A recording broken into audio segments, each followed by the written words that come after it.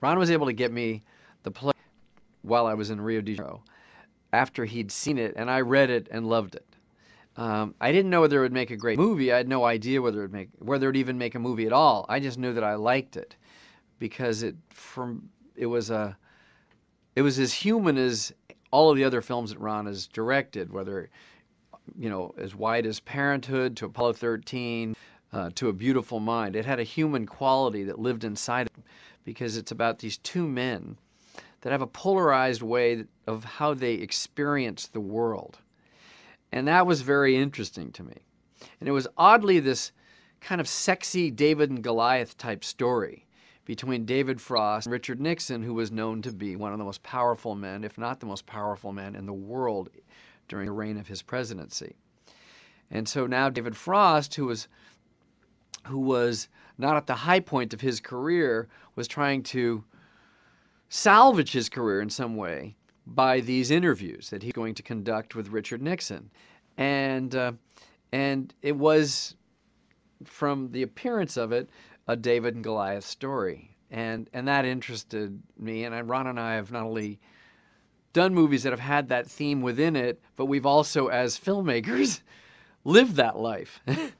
As our first movie was about a man and a mermaid, Splash, we were clearly an underdog, and we have a sense of what it feels like to be an underdog. Ron and I both saw the play in London. It was with Frank Langella and Michael Sheen. And then it was also acted by Michael Sheen and Frank Langella in New York on Broadway.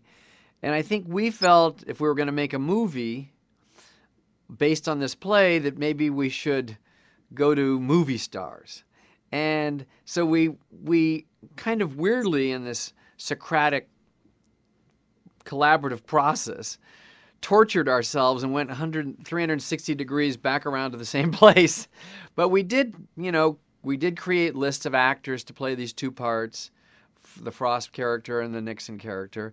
And we thought of all types of different actors ranging from every type of movie star.